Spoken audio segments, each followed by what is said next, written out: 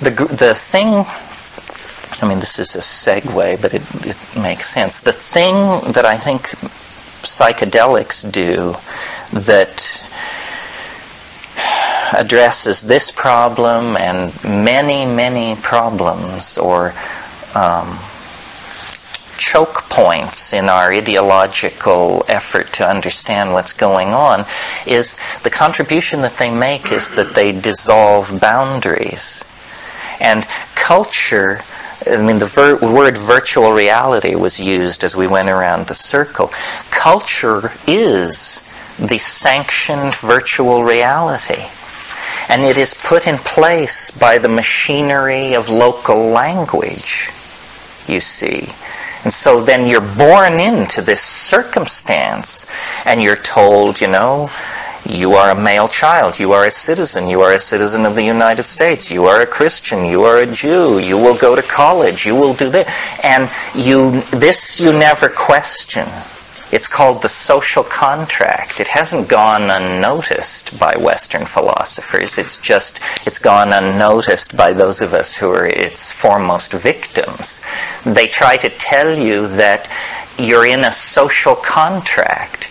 But when you ask to see your signature on the document, they tell you that you were born into this contract. Well, what the hell kind of contract is that? It means that you were born into a kind of enslavement to a linguistically empowered paradigm of virtual reality within which you will walk around your entire life, congratulating yourself on its accomplishments and ignoring its contradictions and weaknesses. So what psychedelics do, and why they are in all times and all places such social dynamite, is they dissolve the cultural machinery. Doesn't matter. You know, head-shrinking Amazon native, Hasidic Jew, Chinese merchant in Singapore, whoever it is, the psychedelic dissolves their cultural construct and puts them in touch with the fact of being in organism. Being an organism is like what you get when you take off your real clothing. Not this clothing, but the clothing of language, programming, and assumption. Then you find yourself within the context of organism, outside the context of culture. And for the reason this is not a mass movement is many people hear that and they say, I know what that is. That's called being nuts. I don't want that. That sounds absolutely terrifying. Well, these are people for whom that cultural machinery is necessary armoring in an almost Reichian sense. Necessary armoring. They cannot face the world without culture because they are in fact defined by culture. Now, who are these people? These are the people, and we each to some degree imbibe in this category. These are the people whose values are set by the engines of commerce and propaganda. These are the people who dress as they are told to dress, spend as they are told to spend, believe as they are told to believe. But within every human being, there is a kind of, at least the possibility of a revulsion against this kind of anesthesia of uniqueness. Because that's what it is. You can put your uniqueness to sleep. And then, you dress Gucci and you invest with these people and you drive this car and you know you're correct. Because your accountants, your managers, your agents, your public, whoever, your husband, your lover, is telling you that you're correct. Definition from without means being defined by the cultural machinery. Cultures other than our own have somehow always known perhaps because nature is such a huge force outside the Western industrial democracies, people have always known that this was a fiction, that the world of cultural values is a necessary illusion, if you will. And so they create a class of people called shamans, or seers, or magicians, or trans-ecstatics, or what have you. And these people are deputized by the cultural machinery to go beyond it. To go beyond it and to return with truth. Not culturally sanctioned truth, but just truth, the felt experience of being an organism that I'm talking about. And by this process, cultures conduct their evolution, if you're an evolutionary thinker, or their random walk through time, if you're more of a phenomenologist. But whatever they're doing, we're not doing that, because the mechanisms that we have used to close off access to the beyond culture dimension have in our hands grown so strong that we have, in a sense, succeeded to the point where we've put ourselves out of business. And the people to blame for this are these wily Greeks. Because while everybody else was carving horned masks and painting themselves with cross-hatching and stuff like that, the Greeks got the idea, we'll do it differently. We will portray the surface of the naked human body in marble. What this means is that the eye rises to the surface of reality and looks around for the first time from the point of view that we would call naive realism. But what a cultural journey it took to reach naive realism, because you had to sever yourself endlessly from the intuition of a symbolic, magical, spirit-haunted universe. And the Greeks, through a series of cultural accidents, and I would say mistakes, ultimately, achieved this. And they had then an alphabet, a phonetic alphabet, which empowered a further severing of linguistic intentionality from the essence of the object intended. Because you see, a phonetic alphabet symbolizes sound. It doesn't symbolize the way something looks or its thinghood. It just symbolizes sound.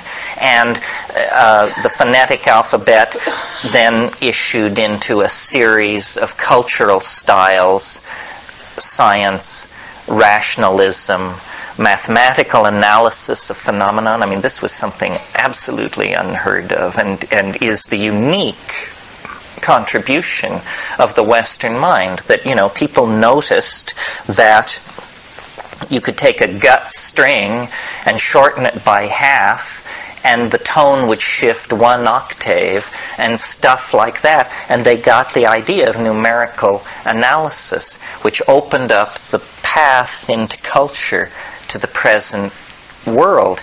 Well, each of these steps into realism, and remember I said we would call it naive realism. Now that word takes on a different meaning from the context of the 20th century. It was naive. It was horribly naive. In fact, we were led down the primrose path by such simplistic notions, because what was suppressed was the invisible, messy world of the spirit and the human unconscious. This is the great tension that illuminates Greek civilization. You know, on one, I mean, take Plato as an example, because here in one thinker, these distinct strains of thought, these antithetical strains of thought are perfectly present. You have, an overarching realism, a drive to categorize and to arrange in rational relationships, and you have a thoroughgoing mysticism with roots back into the Minoan religion of Crete and back into Egypt and Africa. I mean, it's really extraordinary. And that was the last moment in the Western cultural enterprise when these things were in balance. And they were not in balance in any one particular person. If you lived in that world, you probably had to pick and choose. And, the skeptics were sneering at the Gnostics, who were saying secret knowledge came from an unspeakable place beyond the machinery of cosmic fate. And the skeptics just thought, baloney, what kind of talk is that? Now, we live in the consequences of this naive realism. Because like all forms of innocence, if allowed to grow beyond the proper bounds, it becomes festering, it becomes decadent, it becomes not innocence but idiocy. It turns on itself. And this is, I think, the kind of world that we're living in. Now, parallel to this, a cultural adventure of several thousand years, the rainforest peoples of the warm tropics of the world kept intact the high Paleolithic style of cultural relativism mitigated by natural magic. And what did natural magic mean? It meant these boundary-dissolving experiences with hallucinogens. Now, it isn't simply, I don't want to make it sound reductionist, it isn't simply that culture builds up structure and psychedelics dissolve structure and then conduct you into some shimmering existential realm of transcultural being. It isn't that.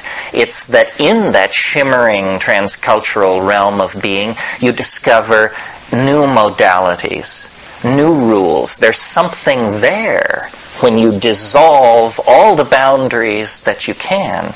And the paradox of what is there, from the point of view of the legacy of rationalism, is what is there is an immense love and affection and intentionality waiting to engulf suffering mankind or the individual.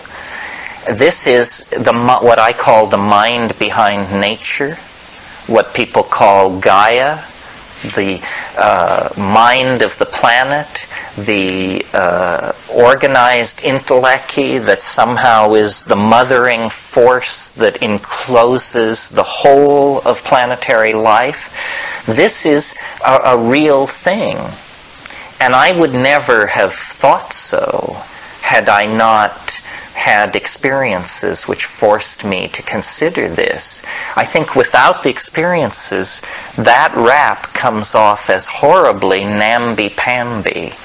It's just, oh my God, not another one of these Gaia people, But, in fact, this is a fact of reality, which anyone who has the courage to make the proper investigations can satisfy themselves is a real object of experience. You see, I'm 45. I grew up through the 50s, and I can remember these movies where the white people get captured by the cannibals and put in the pot to be boiled, and there was always a witch doctor, right? Well, this guy just epitomized the most nightmarish forces of unbridled primitivism and ignorance imaginable. Now, this has become or is in the act of becoming, I hope, the guiding paradigm of the culture. Because what the shaman is the person who is still, and it's men and women, the person who is still in touch with this organic intelligence that lies behind nature.